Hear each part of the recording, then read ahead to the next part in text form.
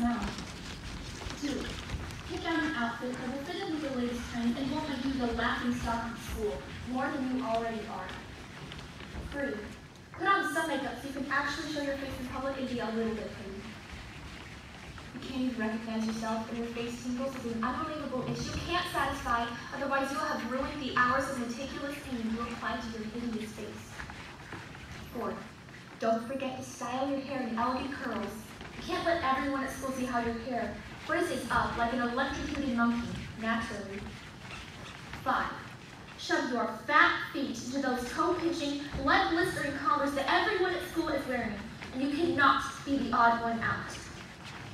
As you gaze into the bathroom mirror, you see a stranger that somehow stole your reflection and replaced it with a completely different girl.